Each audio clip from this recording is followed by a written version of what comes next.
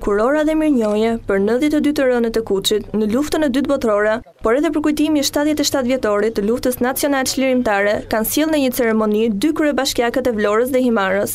Dritan Leli dhe Gjergji Goro, të shoqëruar nga deputeti Qarkut Edmond Leka, kanë përkujtuar këtë datë rëndësishme për historinë e gjithë trevës. Ata janë dalur për homazhet e rastit në varresat të dëshmorëve të fshatit Kuç, të konsideruar si zemra e labërisë. Për kryebashkiakun e Vlorës Dritan Leli, 92 djemë e vajzat të rënë gjatë luftës së dytë botërore janë simboli i qëndresës dhe dashurisë për atdheun.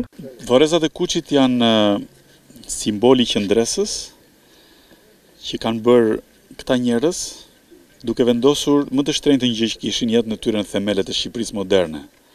Për mua është një emocion i veçantë që jam sot. Ndërsa kryebashkisë së Himarës, Gjergji Goro, i ka cilësuar ngjarjet si më të rëndësishmet në të gjithë trevën e Kurveleshit. Sot festojmë ditën e shlirimit të Kurveleshit, është në 25 qershor.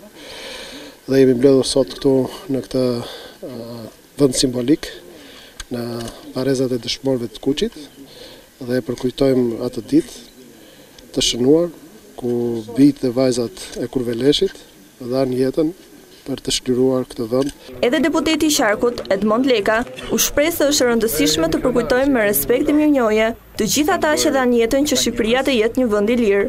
25 qershori, dita e çlirimit të Kurveleshit, është ditë e shënuar për trevën e labërisë. Ditë e cila përmendet në histori për rezistencën dhe kryengritjen e gjithë banorëve të kësaj treve malore.